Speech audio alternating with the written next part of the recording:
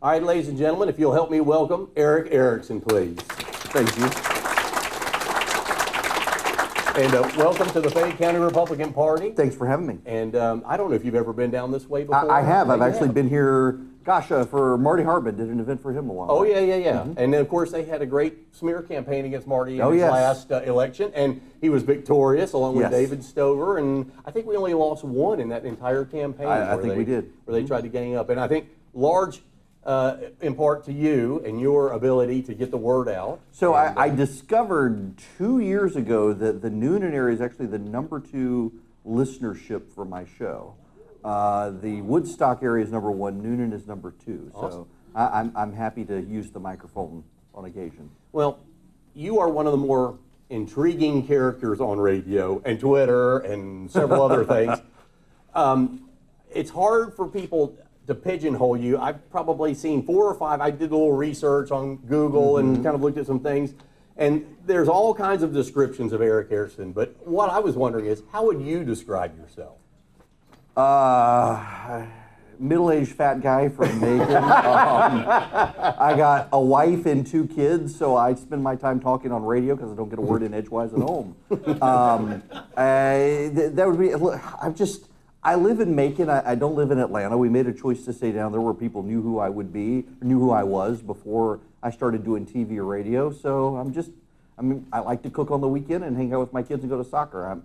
What I'm finding is that of people who are in the media and on radio and TV, there are a lot of people who they're almost a caricature of themselves, or there's something else on TV. I'm just me. I have a very messy office and a messy life, and you can see all my failures in cooking and on Instagram, and just I'm myself. Well, talking about Instagram, you are just about in more forms of media with Twitter, the radio, That's awful. all over the place. Tell us what all are all the things that you're involved in. How much time do you spend a week on all of the broadcast materials and the social media? So I've got 2 shows now, as I mentioned. So I do 9 to noon. We're on 10 stations. We should be on 12 stations by the end of the month. We're basically doing a show and we're giving it away for free to any station. It's a Georgia show, so we're only giving it to Georgia stations, but any Georgia station can take it, other than in Atlanta where I'm on WSB 4 to 6. And so I get up at 6 in the morning and do show prep until 8:30. I get into the studio. I'm blessed to work from home. I get out. I've got from noon to 1 to grab lunch, try to go to the gym from 1 to 2, and then from 2 to 4, make sure nothing else has changed in the headlines. Go get my kids from school at 3 so I can have some time with them. Home by 3:30, in the studio at 3:45, out by 6. Eat, put the kids in bed by 9. I'm up till midnight, seeing what the overnight stuff is. Then get back up at 6 and do it all over again. Wow. Other than that, you have nothing else to do. Other than that, and I'm in seminary too. I take 1 day a week where I do seminary. I've had to put that on hold to launch this new show, but about to start back up with it too. So. And seminary are you doing that through the internet, or are you actually doing it on site? So I was doing it. So I was at Reformed Theological in Marietta. Moved to Southeastern Baptist to work on my doctorate, but I'm really bad at independent study, so I've moved back into RTS to finish my MDiv before I do the doctorate, and so I can go to class once a week and take classes. A question I've always wanted to ask you too, because you do mention your faith a lot, and you do mention the fact that you're in seminary and doing all those classes. Where does your politics and your faith intersect? I mean, what's the nexus for your faith and politics? I have to be careful how I say this because a lot of friends of mine get mad at me and say, "Are you saying I'm not a Christian?" No, I'm just saying I have found over the years that I've had to pull my politics more towards how I view my faith. And I think a lot of times people get so wrapped up in politics, they try to conform their faith to their politics so they don't have to change because they've been so dogmatic in politics. And I think that one of the biggest and most eye-opening revelations to me, in fact, when I give a lot of speeches these days, I spend a lot of time talking to nonprofit groups, and I almost always give them a spiel that I gave on radio the other night on Jeremiah 29:7, seek the welfare of the city where you're in exile, because there you'll find your welfare. That we as a people have gotten so used to developing our own community online with people who look just like us and think like us on social media, and we have no idea who the person is next door to us. And when we're sick, it's going to be the person next door who brings the food, not the person on Facebook who's telling me what I want to hear, who's halfway around the world. So I think that whether you're in politics or you're in religion, you change the world by focusing on your hometown, not by focusing on Washington as much or by focusing on social media. Unfortunately, I would love to delete my Twitter account. I hate Twitter, but I feel compelled to do it. And frankly, when there are stations who are picking me up, they want to know how many Twitter followers do you have. Right. You know, there's that great story in the Bible of Jesus casting the demons out of the two possessed men, and they say they're legion, and he puts them in the herd of pigs. And they run down into the sea and they drown. And what the Bible leaves out is that after the pigs have drowned, the demons all got Twitter accounts. And that explains social media. All right, so this begs the question now. I looked at your Twitter page. I'm a follower, and I just went back and looked at it again. And you've got Romans 1:16 on the header. Do you oftentimes find yourself having to hold back on a particular Twitter comment because you've got Romans 1:16 on your header? You know, I often get lectured by other people saying, you call yourself a Christian, because I'm laughing. It's amazing how people, particularly people who aren't Christians, think you can't have a sense of humor if you are a Christian. Like for example, calling out the Swedish kid who had access to the prince's yacht to come to the United States to yell at us. Yes. I'm sorry, we should not set social policy based on a 16-year-old with a developmental disability who's from Sweden. And, oh, you call yourself a Christian, you're insulting a child. Well, listen, blessed are the children who are going to get into heaven, but don't set global policy based on what they say. And God probably appreciates common sense. I think God does appreciate common sense. You and your wife have had some real major health scares, and you've talked about it on the radio. This is nothing that, you know, I'm not talking out of the circle here.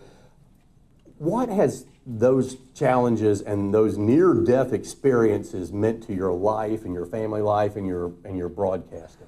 Definitely setting priorities. In fact, I wrote a book for my kids. It was a letter to my kids, and my wife said I should put it online. I put it online. David Brooks at the New York Times read it, wrote a column about it, and then a publisher said, would you turn it into a book? So I wrote a book about all of this in 2017. Just the very short end of the story is in March of 2016, as all nightmares begin, I went to CrossFit and I started having serious health problems and just assumed I was going to the gym and I'm allergic to exercise.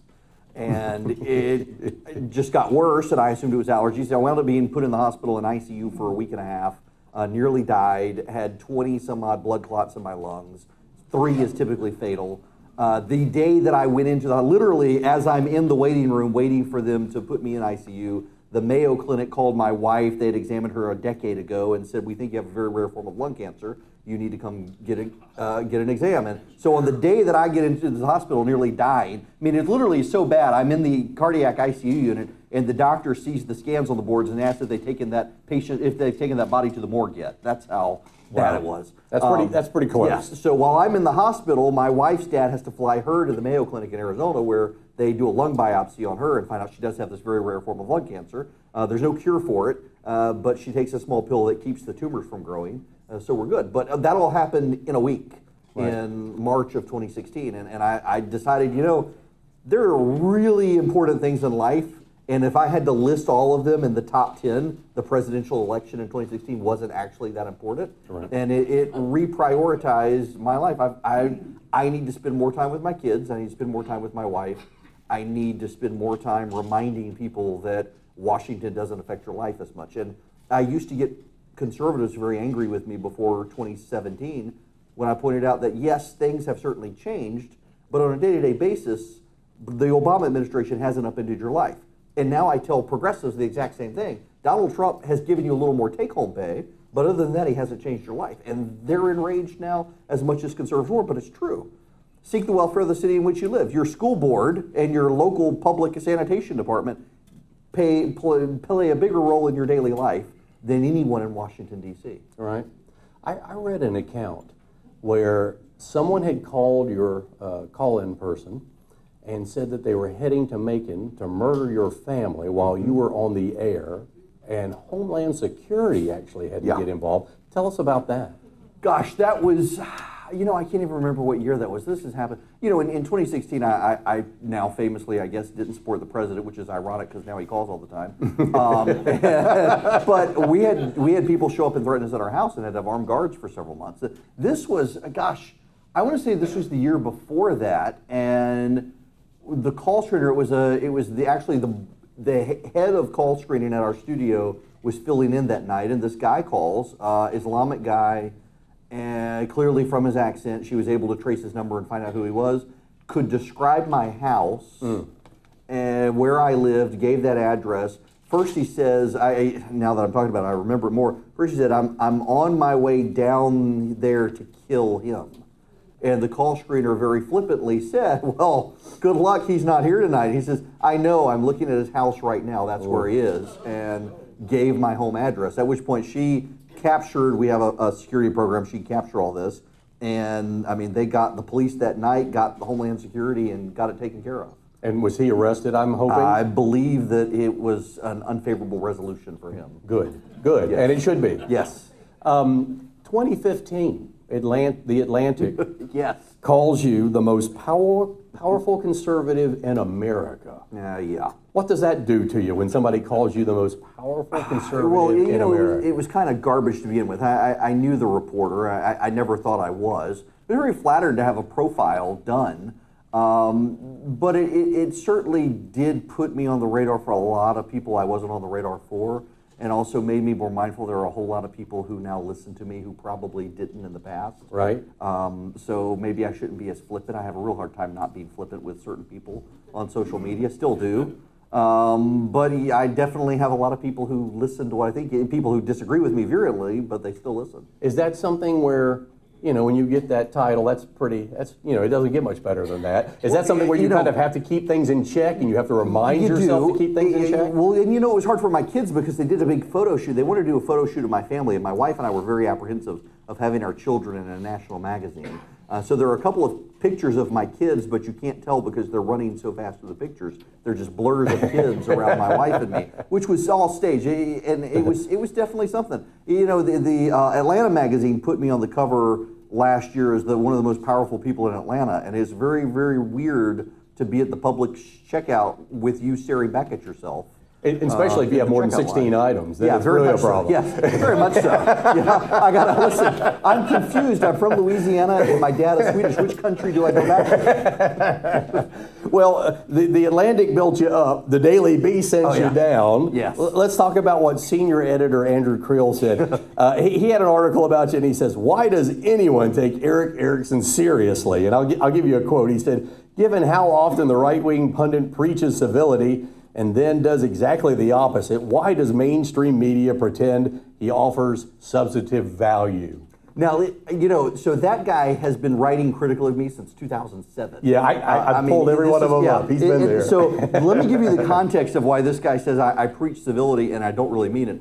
That particular article was based on a tweet I had where I said, I don't really believe that these movements of migrants from Central America right before the 2018 election are not in some way coordinated to put pressure on the election. And I do believe there actually were some entities that were later exposed as actually participating in that. And he was outraged that I would say anything like that. And so then he got really upset when I was on Meet the Press. And the week after I wrote that I was on Meet the Press and said Republicans really need to get out of buying conspiracy theories. He's like, oh my gosh, this guy's a conspiracy theorist. And I'm like, no, actually, I got a valid point here. But some people you'll never convince, but you don't throw your pearl before swine. And he did give you a smidgen of credit where he actually confessed that, if you say something that you think is a little off and you come back, you admit it. Oh, yeah. And he said that. Yes. Yeah, which is probably the nicest thing the guy's ever said about me. I live rent-free in certain people's heads. He's one of them, and have for years. And I don't know what I ever did. Maybe I took the cab that he was waiting for or something, but yeah. So how does the left-leaning pundits and people out there in the media world, how do they still come at you after you've been on CNN as a commentator or an NBC? How does that work? So I was with Fox for 5 years, and in the last couple of years, I really didn't do a lot of Fox time. One, they had a real bias for in-studio guests, and two, I was critical of the president. And so they typically, if you were a conservative who said anything critical of the president, they didn't put you on Fox. And I understood that, but I wasn't going to tell people something I didn't believe. So I just didn't go on TV. I got paid to not work, essentially. I got off Fox. I wanted out of my contract. They didn't really want to have me back last February. And from February of last year until the end of last year, I literally did more TV hits than I did in 5 years at Fox. Wow. And then I said I would vote for the president in 2020, and I haven't been on since. They've cut you completely off. Pretty much. I think February was the last time. So, I mean, if you wanted to know, is there a bias against people who support the president on TV? Yes. I mean, I do think I'm an example at this point of someone who I will be very critical of the president to the point that the White House will call and complain. But I also say I'm going to vote for the guy in 2020. Look at these idiots on the other side. Of course I'm going to vote for him. We may disagree on things, but there's a lot of stuff that I do agree with him on. But sure. We can't have that on TV. You've either got to be a Republican who is adamantly opposed to him, or you got to be a Democrat these days. And here's would you stick with this action, or will you take it back comment here? The Megyn Kelly issue. Oh, I absolutely would have stuck with it. I think it was the right thing to do. Just to let people know, yeah. Donald Trump had made a statement about blood was coming out of her eyes. Whatever. She was bleeding out of her eyes and all this kind of stuff. And you said that you rescinded an invitation. Yeah, I wasn't going to have him at the Red State Gathering in 2015. Right. And, you know, obviously this got a bigger story than it would have been. I called them and asked them, did the president really mean the way this is being interpreted by a lot of people? They're like, no. I said, will Mr. Trump at the time, will he clarify the statement? Because there are a lot of people who are interpreting it this way. Right. Like, absolutely not. I thought, I've got literally every single Republican presidential candidate, and all 2 billion of them were flying to Atlanta to be on stage at this event. And I said, I'm sorry, this is going to be a distraction to them. It's a disservice to them. So I don't want to have him here, because that's all everybody's going to ask him about if he's coming. Well, that's all anybody wanted to talk about anyway. Sure. So it turned into a big story. It was kind of funny, about 2 months after that, I wrote something praising a position he had. And, you know, so the president doesn't use email. What the president does is he reads an article, someone gives it to him, and he takes a Sharpie marker, and he writes in big Sharpie print something, and then he has the secretary scan it as a PDF, and his secretary emails it to you. So I get this email from this unknown address at trumporg.com or whatever, and it's from, so glad to have you on my side again. Well, then we did 2016. Yeah, you know, this past January, I was putting our Christmas tree up. So at some point in my life, I became allergic to pine. I don't know why. I was never allergic to pine as a kid, but now if I even look at it, I'll get a rash. So we have a fake tree, and I've got a storage unit. I wanted like a really big tree, bigger than I should have gotten, and I can't put it in our attic, so I have a storage unit just for our Christmas tree. And I'm pushing it in, and the phone rings. And it's an unlisted number. And I'm like, okay, this is CNN. CNN wants me to come on. And they call back. I don't answer it. It's unlisted, so I keep pushing it in, and they call back. And I'm like, I don't want to be on. So I keep pushing this tree in, and I've almost got it all the way in. It's on wheels. I've got it leaned up, and it's a third time. I'm like, well, I guess this is important. So my hands are inside the Christmas tree, and I reach down to my Apple Watch and touch it with my nose and answer the call, and there's this voice on the other end that says, is this Erick Erickson? I said, yes. She said, please hold for the President of the United States. I jumped back, the tree fell over. And it's like, Eric, this is the president. I mean, this was the president of the United States. Mike's with me, and the vice president and I have been friends for a long time. He says, hello, Eric. And I'm like, yeah, this is really them. And we talked for a few minutes. Now, fast forward several months, my son has been at soccer practice. It's the last week of school, so we did soccer practice. We then had to go to an event for my child, for my daughter. So then we're like, let's go to, there's a little pizza place in town. So when it's like 9 o'clock at night, the phone rings, it's an unlisted number. Like, this has got to be somebody important. So we're sitting there having pizza. It's 9 o'clock at night. I answer the phone. Usually it's a lady who says, is this Erick Erickson? Yes, please hold for the president. I just answer the phone and say, hello, it's your favorite president.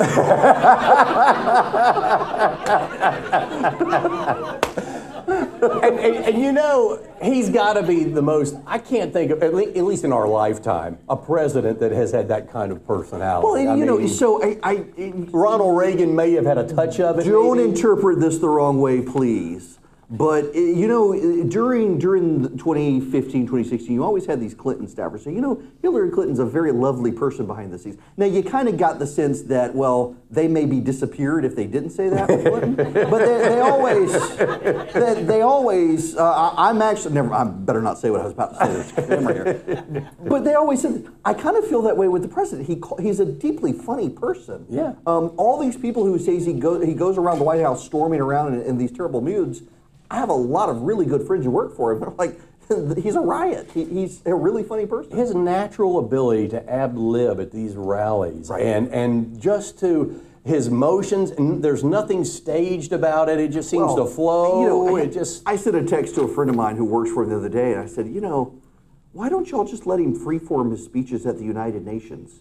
I mean, give him kind of an outline and then just let him go to it. Because that teleprompter speech, I nearly fell asleep. Yeah, it was a sleepy But time. could you imagine Donald Trump at the United Nations Unplugged? That would be awesome. The whole world.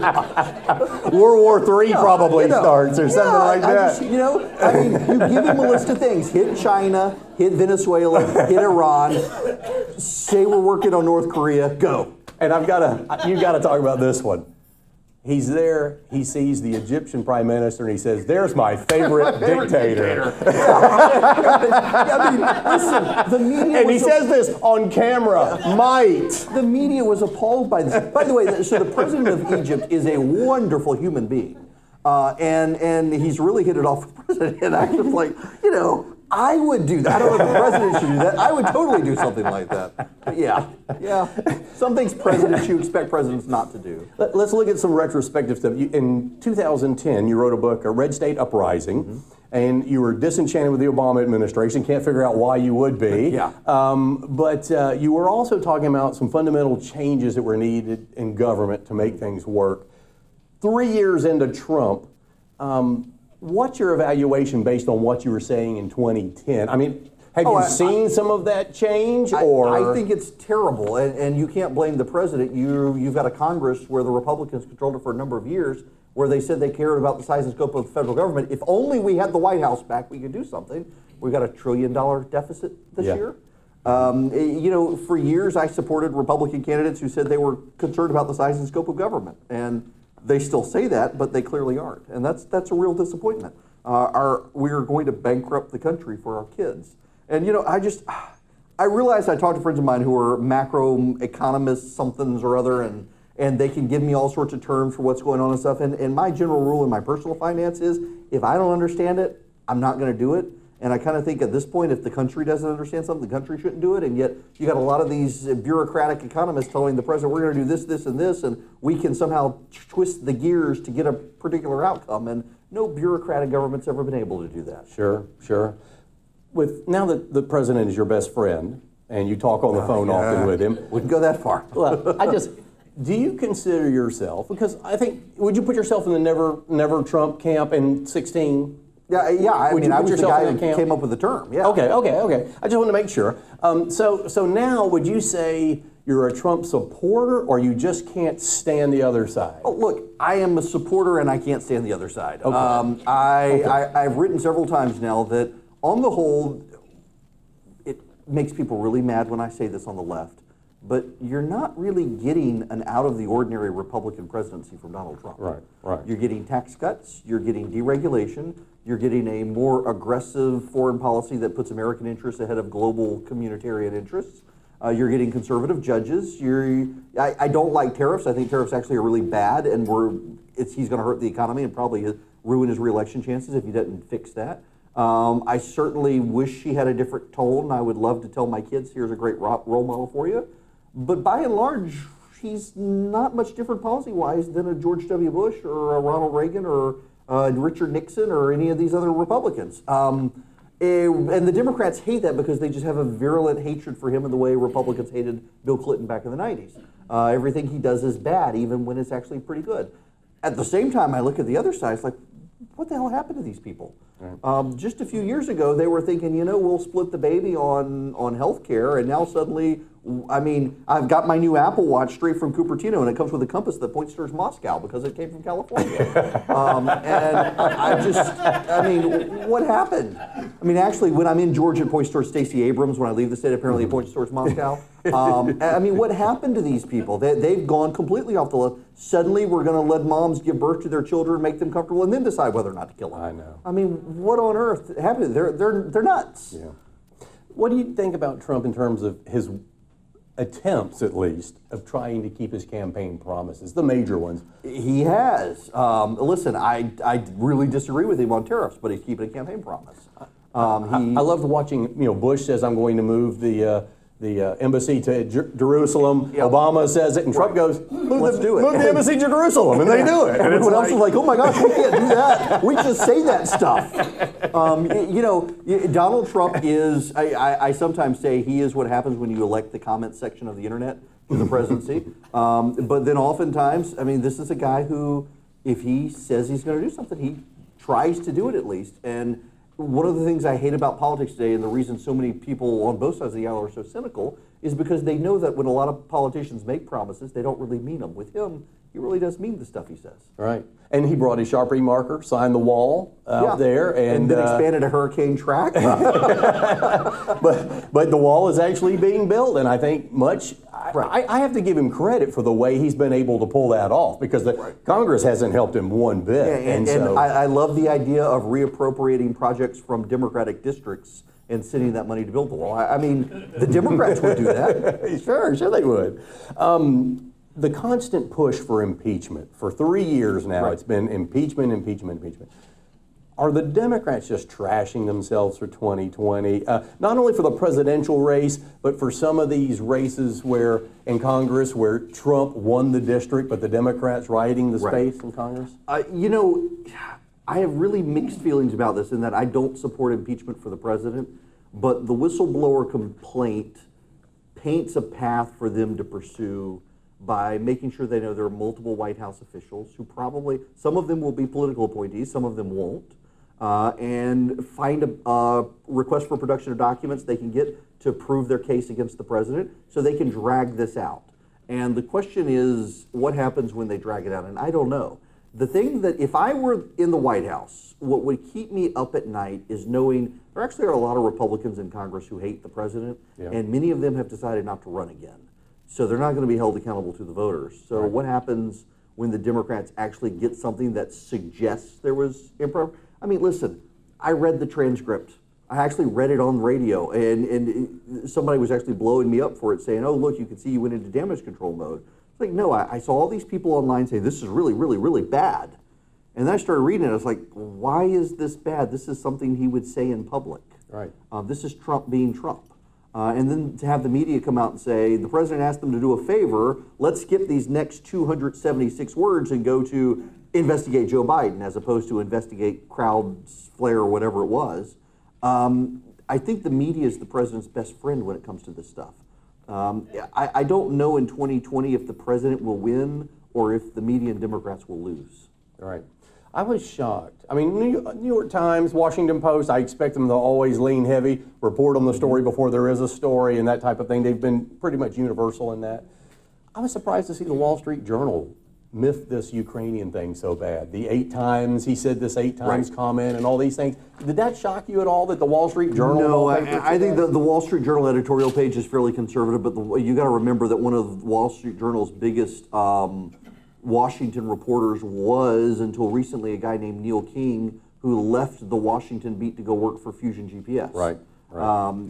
I think the Washington press corps itself is largely polluted. It is in a bubble. I have a lot of friends from my days at CNN who I think work very hard to recognize they have a bias and need to fix it. I don't think that always translates on the air. And I think that CNN these days is caught in a situation where, hey, MSNBC is beating us. We don't want to be more like Fox, so let's be more like MSNBC. And it shows on air. Right. I mean, the on-air product at CNN, I think, has declined. There are some great reporters there. There are great reporters at Fox. They never get credit because they work at Fox. But the media, gosh, I mean, pull all of the political stories out. Look at Carson King in Missouri, who raised $1 million for charity after holding up a sign on Sports Center saying, I want beer money, donates it to a charity. Anheuser-Busch says they'll give money too. And then a reporter who had a history of using the N-word on social media does a story about how in 2011, when he was 16 years old, he said something bad on Twitter. Right. Something that was racist, in fact, on Twitter in 2011. And so they're going to destroy the kid and hurt this charity to get the kid for something from 2011. The media is its own worst enemy these days. These sins of our childhood era that we're in now, what would your advice be to parents and even to high school, middle school students with social media? I actually have a book on this. This is part of my book that I wrote to my kids. If we can't allow ourselves to move beyond the worst thing we've done on the internet, then we have no incentive to grow as a people. if I'm going to get punished for being a terrible person as a 16-year-old, I might as well stay a terrible person as a 16-year-old. Why grow up? I'm going to be punished for what I did before. We don't let our kids have access to social media. They can have access to social media at some point, but they're 14 and 10 right now. There's no reason for them to have it. They need to understand when they head in that direction that the internet's forever. And frankly, even when they get to the point of wanting it, there's really no reason to have a Twitter account.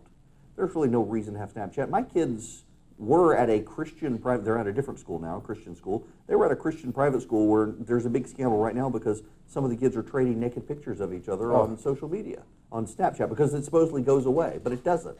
And you got a lot of parents who are oblivious to all this stuff and just told my kids, no, you can't have a cell phone and you don't need access to the internet. I did, you know, my wife and I were convinced we would not give our then third, she just turned 14 last week.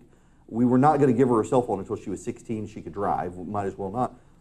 But I had to do an overnight field trip to Atlanta last May. It was her and 3 other girls in my car. I'm not kidding when I tell you they didn't talk to each other the entire way there. There was not a sound made. They texted back and forth. And my kid couldn't participate in the conversation until I connected her phone to my phone's hotspot, so that she could connect in, because they were with all these other kids in other cars. I mean, occasionally you would hear a laughter, but that was it. I was like, my child actually can't be in her peer group without access to a mobile device where she can text. It's like, I guess I need to get her this. It's horrific to me, and it's horrific to my parents. But then, of course, you know, my parents went through a similar thing with me when I wanted a computer to have email, to email my friends when I was in junior high. The world has changed. Our kids, I suspect our kids, grandkids, will have like super fat thumbs, right? As the evolutionary process works on their keyboards, or they may come with like, we may start recreating chips in our brains, or I don't know. Evolution, we'll see. We'll see whether God has a sense of humor or whether Darwin is right, one way or the other. I think if Darwin is right, we may not be around for another couple of generations. But your kids don't need the internet. I mean, they may for a research project, but they don't need Snapchat. If you come to my house, by the way, I don't care how old you are, if you come to my house, Snapchat won't work at our house, TikTok won't, for those of you who don't know, you don't want to know, TikTok, and Twitter will not work at our house. I have an exemption for my phone, but otherwise, no. If you're coming to my house, I don't want you staring at a phone, I want to have a conversation with you. Right. You know, a lot of people are saying that perhaps we've lost a generation, the millennial, Gen Xers, because of this media frenzy, losing social skills, feeling sheltered, these safe spaces on college campuses. A lot of them are saying socialism is the way to go. A lot of them, you know, don't want to. They don't really care about the First Amendment. Right. We don't really need it. What's your take on that? Are they going to come back? Do you think we can get them back? When they earn a paycheck and look at the tax withholding, they might. But this actually is, and I don't want to make light of this, this is actually a real statistic, that the millennials are the first generation who can expect to go into the workforce earning less than their parents, which is actually pretty staggering. That their lifetime earnings are expected to be less than their parents. The economy did fail them. The problem is that it wasn't the George Bush economy that failed them, it was the Barack Obama economy that failed them. And opening their eyes to that fact is something that has to be done.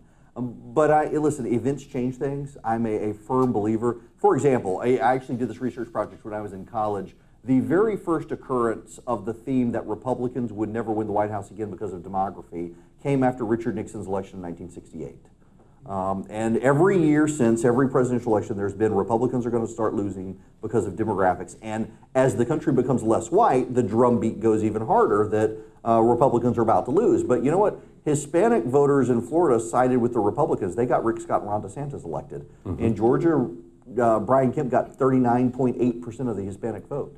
The president right now, according to public opinion polling, is outperforming Mitt Romney with Hispanic voters. Demography isn't destiny unless you let it be. Events change things.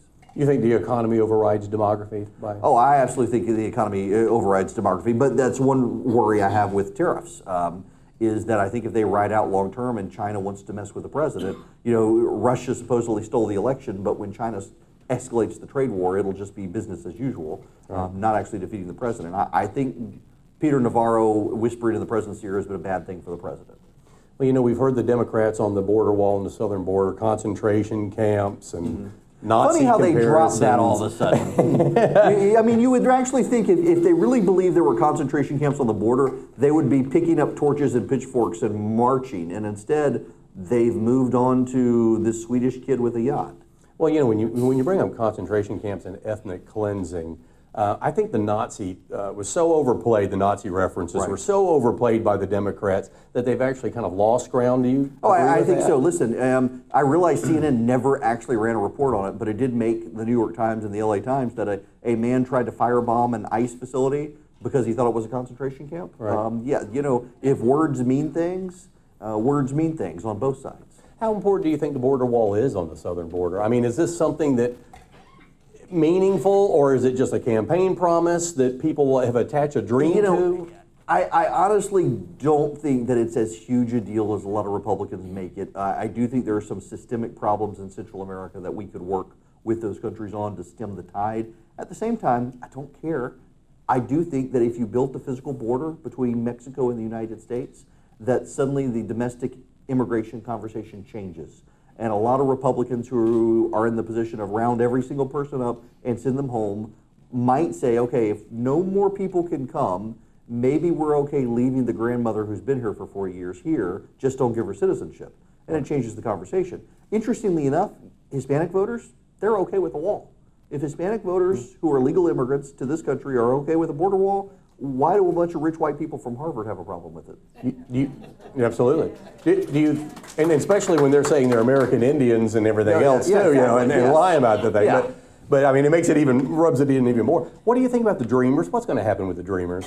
You know, this is one of those faith politics issues for me. I think if you were brought here by your parents as a 2 or 3 year old and you have no real memory of your home country, I'm okay with you staying. I think if you came over as an 18-year-old, go home, get in line behind the other people trying to get here. I think if you've been here for 40 years, you're a senior citizen now, and there's really no reason to send you home if you're not getting benefits or if you're paying taxes getting benefits. I actually know a couple in Atlanta that has a housekeeper who is an illegal alien. The only crime she has ever broken was crossing the border. She doesn't even drive because she doesn't want to break a law. She just wanted to come work here. She sends 90% of every dollar she earns back to Mexico to take care of her family. I'm okay having people here like that. And I think we forget as a country that until the late 1960s, we had a migrant worker program where we allowed this, where people could either come seasonally or like that. And it was American unions that said they're taking jobs away from Americans. We need to stop this. Well, guess what? No Americans wanted to go down and pick oranges in Florida. Right. So farmers started relying on illegal aliens who now have no incentive to go back home and fight. If you want to come in for migrant work, give them the paperwork, let them pay the taxes on the income, and then go back home. Most of them don't want to stay here anyway. And we actually would you want to stay here with Hillary Clinton or Elizabeth Warren as a president anyway? No. You would want to flee the country too. So. And we had migrant programs in the 50s and 60s, we did, right? and unions killed them. Yeah, so they just disappeared, and it was really sad. Listen, I am virulently opposed to someone whose grandfather was Swedish and literally stowed away on a cabin liner and came to this country as a 10-year-old. I'm really opposed to illegal immigration. I do think that the conversation changes among Republicans who are opposed to illegal immigration. If we can secure the border and say no more people are going to come, what do we do with the people here? We would be more willing to accept there are classes of people, some maybe stay, others go home. Let's find them and send them home. But I have a real problem with Democrats saying there's no problem at all. Right. Remember in January and February it was this is a manufactured crisis. Now suddenly even the New York Times is saying, hey, this is a real crisis, the president should have the money to do it. And the Democrats are like, no, it's a real crisis, but the real crisis is their concentration camps. Hey, let's talk about global warming. Right. And then when the Democrats forced that cap on the beds, number of beds you could have, that really stymied the government's ability to house. It absolutely did. And then, hey, let's go attack the private sector companies willing to donate stuff to make people's lives comfortable. Yeah, I couldn't believe that when the union or whatever never it was, let a crisis go to waste. The employees stormed the factory and wouldn't build the beds. I mean, incredible. As a Twitter user, and you put it out there, you're outspoken on Twitter. I'll tell you what I think. So I got to think, what do you think about the president's use of Twitter?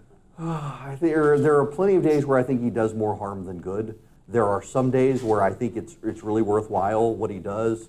That Dear Diary tweet to Jim Acosta a few years ago was priceless.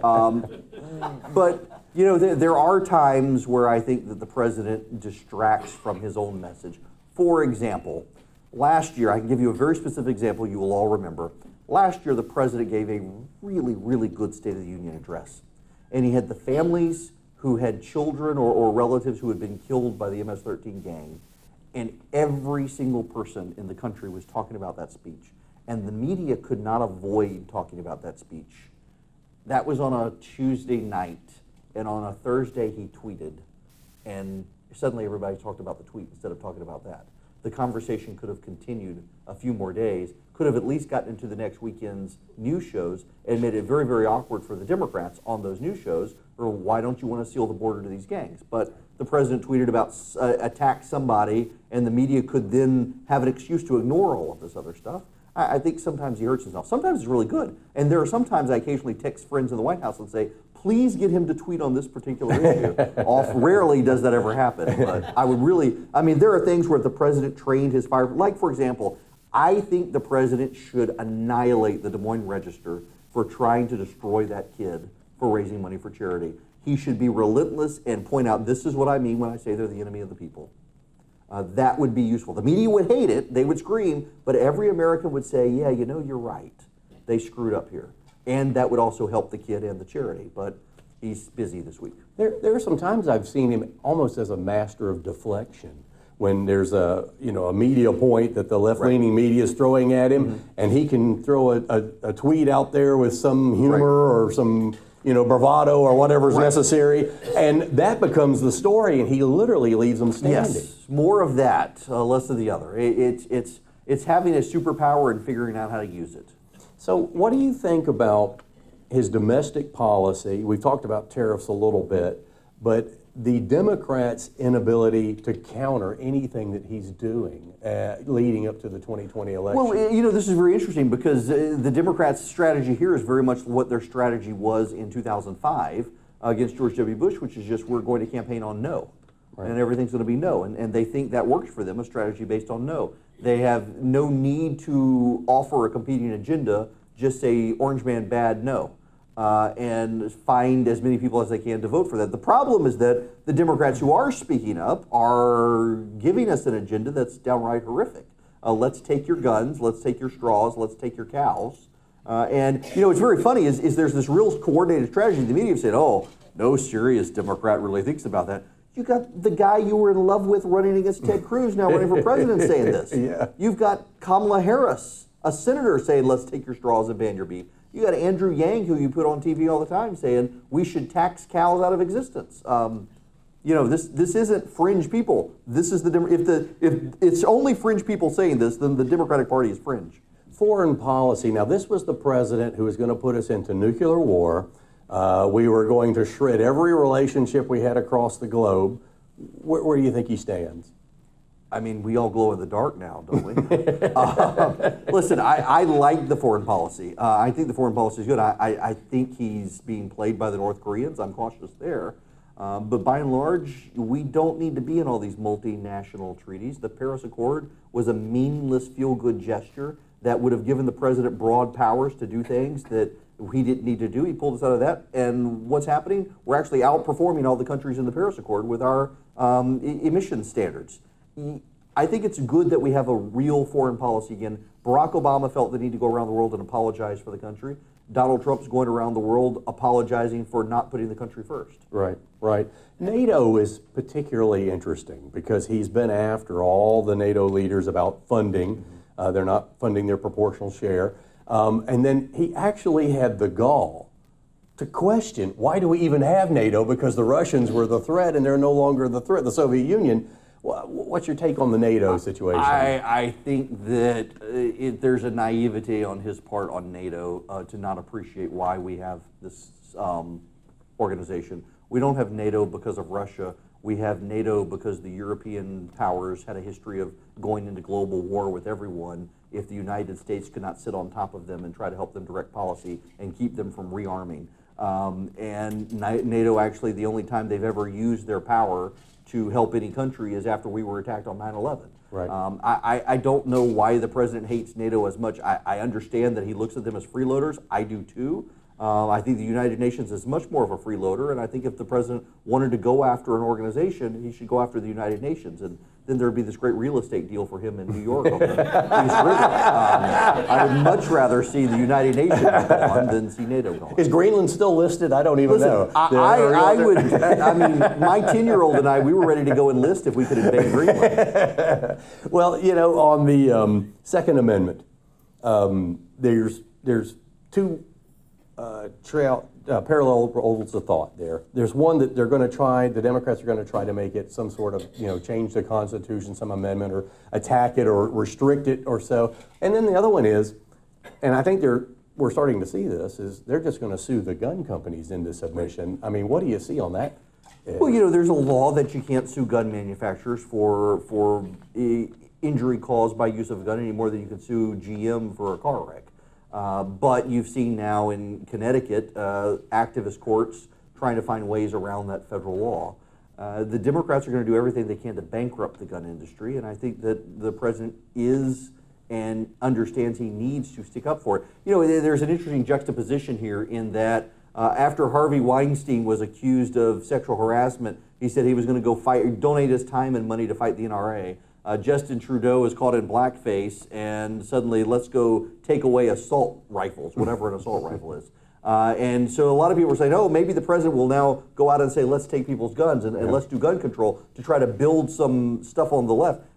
I think this president intuitively understands they wouldn't pee on him if he was on fire, so why give them anything? Right, and he loves to play the yo-yo issue thing where he'll throw it out there, and then everybody gets excited, and then he pulls it right back, and he did that with the Second Amendment issue. You know, so I really do think part of his issue here is he's trying to focus group his own base. And the best way to focus group his own base is to let someone from the White House float an idea, not him. Notice they talk about it as the White House plan. In fact, when the plan came out the other day, I was very clear on radio to say this is the White House plan, not the president's plan.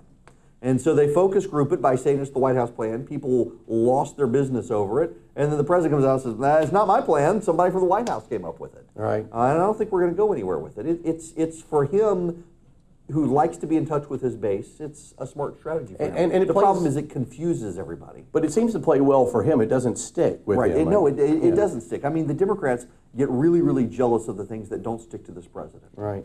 Well, let's go to the state level real quick. David Ralston, Speaker of the House.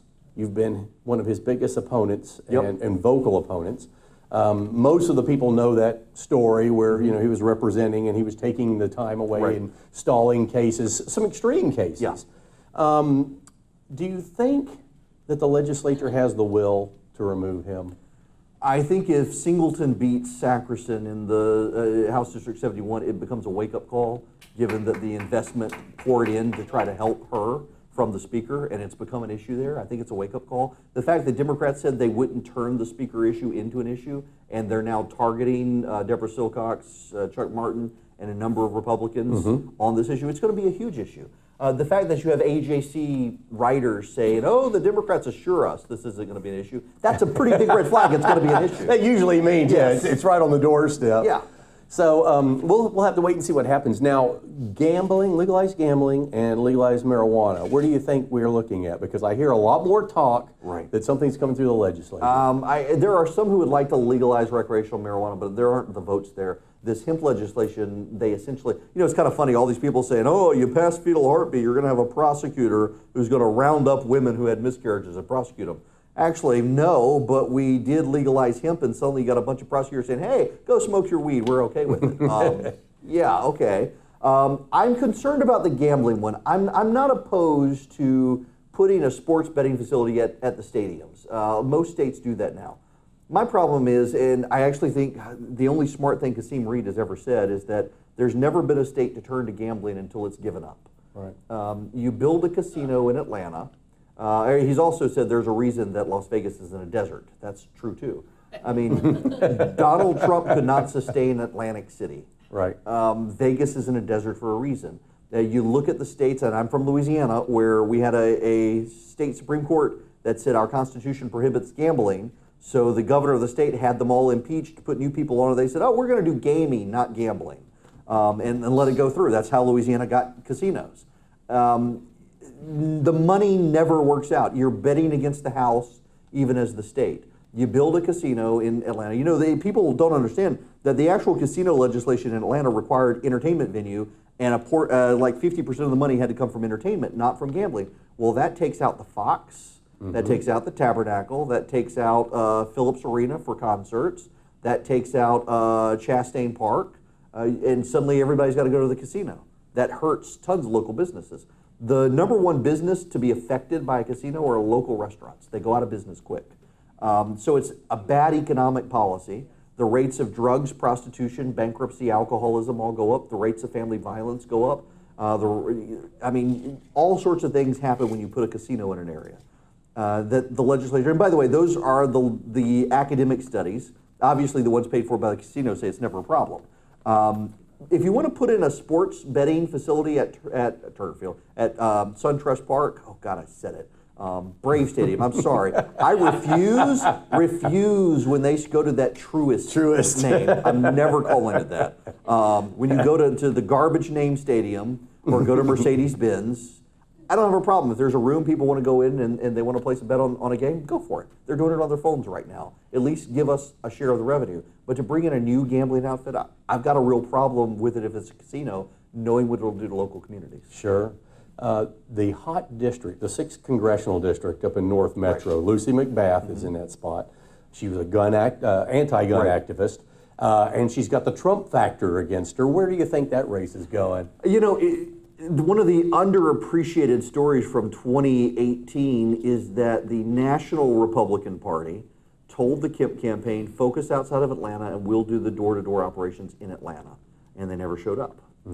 Now, I know this from the vendor who had the contract to do the door-to-door operations for the National Party. They never got paid, so they never went in. And the Handel campaign was told, and the Rob Woodall campaign was told, don't worry about your ground game, we've got you covered.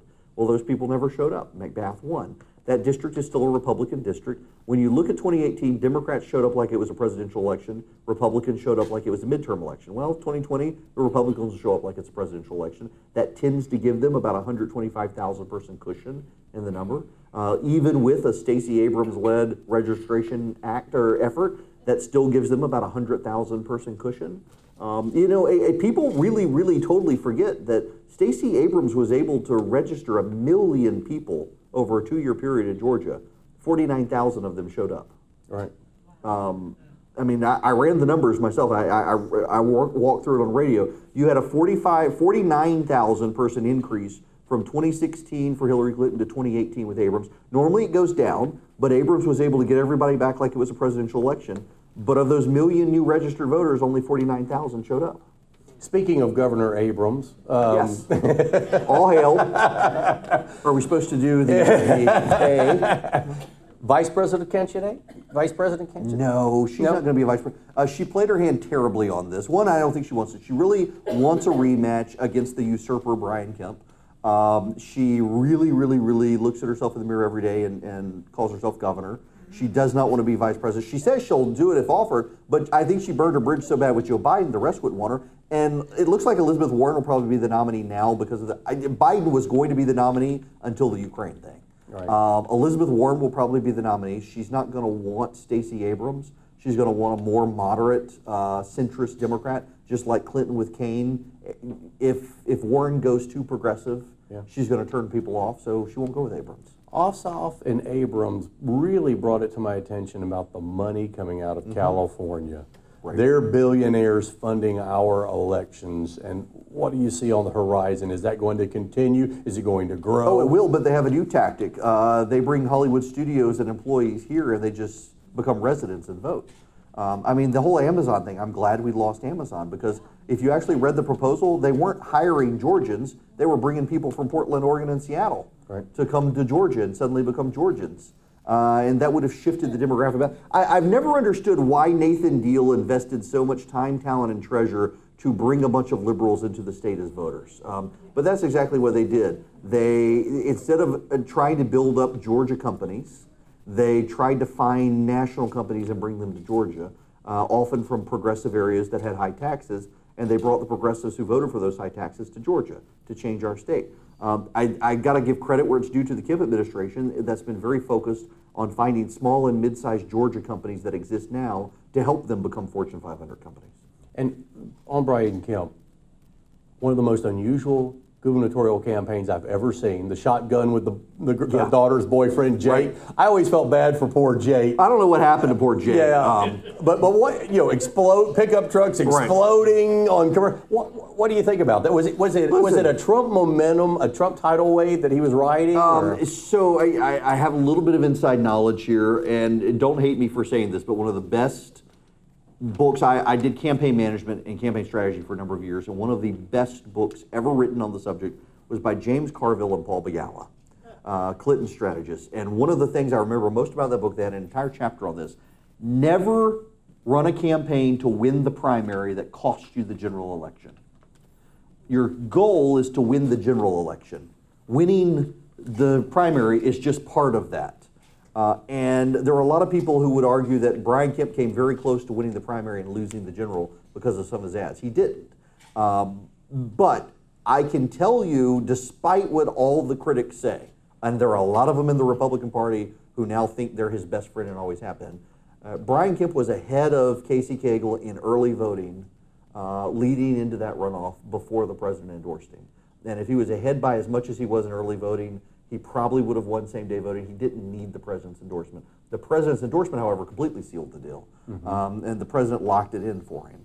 And I think the Kemp campaign understands that enough, and the data bears it out in the after polling, that he was going to win with or without the president's support.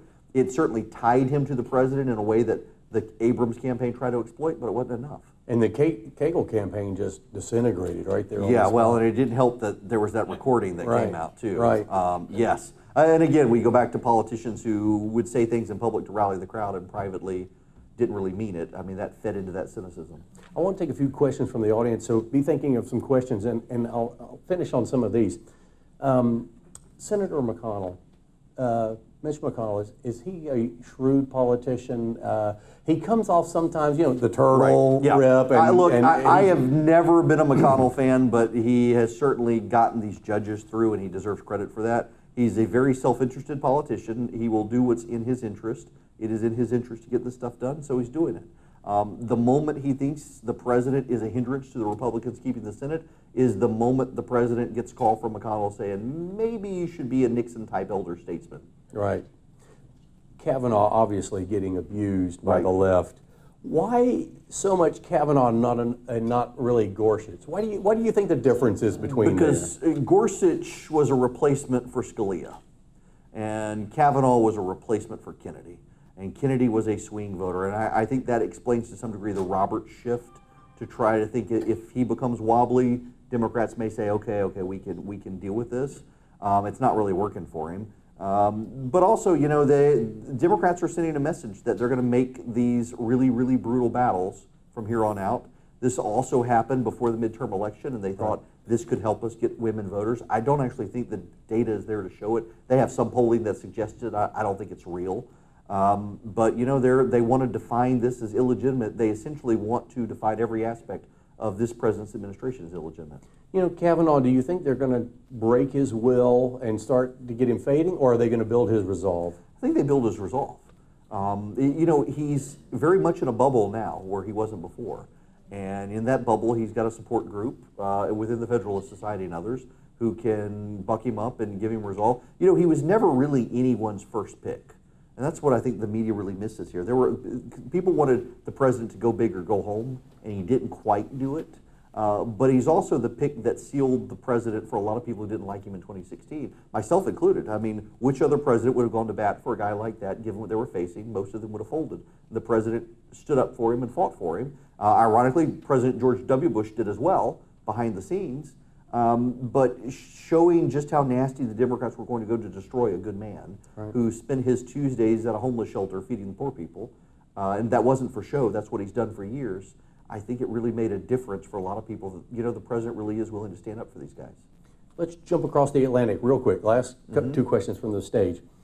Angela Merkel, is she leading the destruction of Europe as we know? Oh yeah, I definitely think so. And she's got her reasons for doing it. I think she's well-intentioned. but she's also very foolish. It's probably time for her to go. She's led a very strong federal vision in Germany, embracing the idea that you need a strong, united Europe for peace, that any one country getting too strong would be bad. That's why she really doesn't want Britain to break away with Brexit. But I think the public in Germany's probably gotten tired of her. Well, we obviously know how Trump and the Ukrainian president feel about her, because that came out in the transcript. Going over to Brexit, do you think it's finally going to happen, regardless of whether they make a deal with the EU or not? And what do you think of Boris Johnson? Is he the right guy at the right time? Yeah, you know, I actually kind of like Boris Johnson, and it's very interesting. You definitely do get a sense that there is an elite, and they're doing everything possible to save the people from themselves in their minds. But I think this goes forward. I mean, they voted. They voted to leave. You got to leave. Now the question is, to what extent do you leave? And I think it's going to happen. They certainly did put the Queen in an awkward position to prorogue Parliament and then say it was an unconstitutional act when they don't have a constitution, they have a Queen. They put her against herself. I mean, you know, I'm a monarchist. I would love for her to say, you know, I guess I got to dissolve Parliament and have an election, even though no one asked her to, but there's no way she'd ever do that.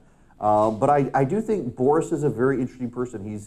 People compare him to Donald Trump. He's not.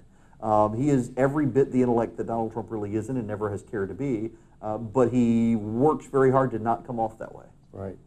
That Brexit party was probably one of the greatest political experiments. Right. Or I mean, the fact that they put that together 4 months before the election? Yeah, 12 weeks before the election. And they won. Dominated, yeah. I mean, it was just incredible. And it tells the British that there is still very much a movement afoot for exiting the EU, and if the Conservative Party doesn't, there's a party to stand up, and that's the only thing they agree on, but they'll do it. More of the countries in Europe are bringing in some leaders to the right. Is it too little too late for them? No, I don't think so. It depends on their governmental will to do it, and that's one reason I think the Europeans want to make it as painful for Britain as possible to leave, is they want to dissuade the next country that wants to leave. Right, right. If you're not on his Facebook page or his Twitter page, you need to get on there, friend him. Instagram's the best because I don't do politics there. But you get some incredible insights, and you get it in real time. I love looking at your Facebook page and all your other accounts.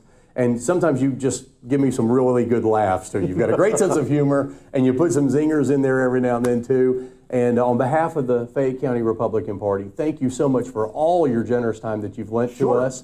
And if you want to see this again or tell your friends, tell them to go to myfayettegop.org, myfayettegop.org, and they can see the rebroadcast. So thank you very much. Let's give Eric a big hand. Thank you.